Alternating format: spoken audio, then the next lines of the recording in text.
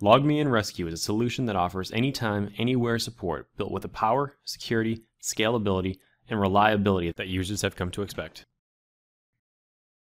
The first thing that you will see when you open the Technician console is the home page. Here, users will find a variety of information including new features, tips and tricks, surveys, and news alerts, which are updated regularly. So let's go ahead and start a session. You just come over here and create a new session. Here, you can populate certain fields like the name or any other custom field that you create in the Admin Center. You also have the option of creating a pin in 4 different ways. You can either create a pin and read it to the user, email the pin, create a link to the pin, or SMS the pin to the user. We're going to go with option 1 for this step. So we'll click Create a Pin, and then we're going to have the user navigate to logmein123.com or support.me and enter the 6-digit code that you just created. Once the end user hits Start Download, a small applet will be running, and the technician will actually be able to connect to the end user. So now that you're in a session, let's have a quick tour of the rescue interface. You can see that the rescue interface is split into 3 sections. In the top section, you have various actions and session queues. These actions include New Session, Technician Monitoring, and Session Controls. The left side of the user interface is the chat log. Here, the technician will be able to chat with the end user, as well as all the actions that were taken during the session will be recorded. To demonstrate this, let's start a quick chat with our end user to see what the problem is.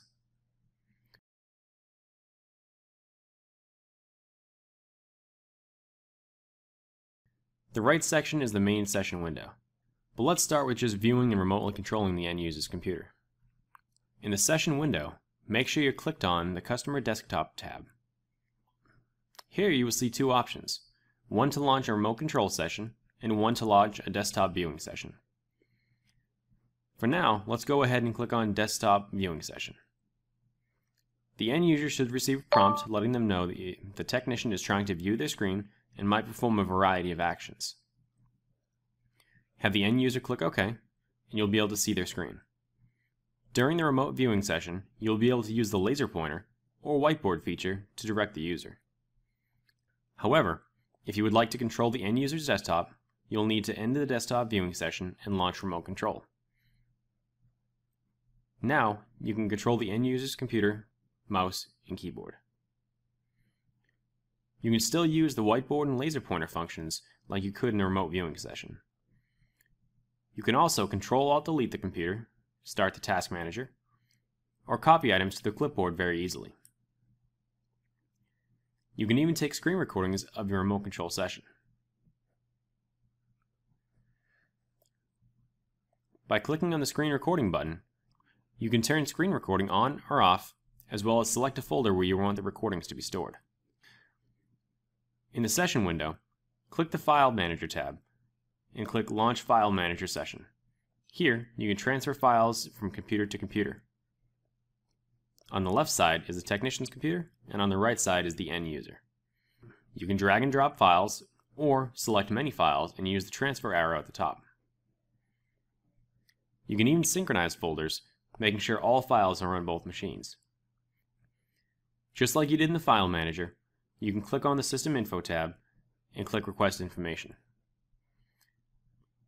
This displays a high-level view of the performance of the machine, including basic system information, top running processes, high-level memory utilization, disk drives, and events.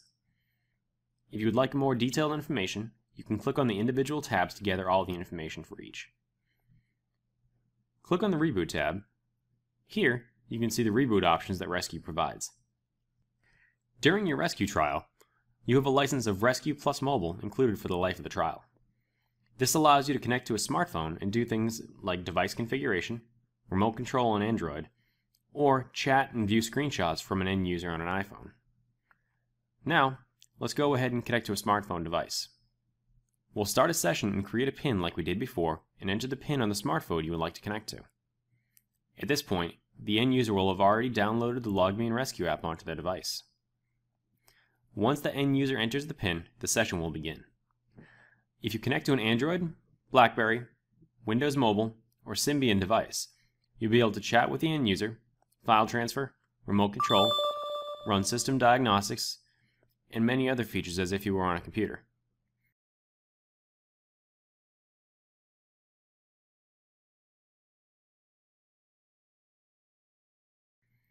Now, let's look at a couple of the more advanced features of Rescue. Unattended access is a great feature of Rescue. When connected to a machine, you can set up unattended access so you can connect to the computer even when no one is at the computer.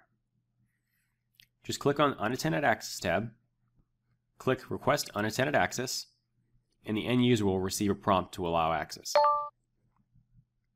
Once they click Yes, you'll be able to connect to the machine at a later time. To connect, click on the Computers button in the Unattended Access tab. Once you select a computer, click Connect, and you'll be prompted for an admin username and password.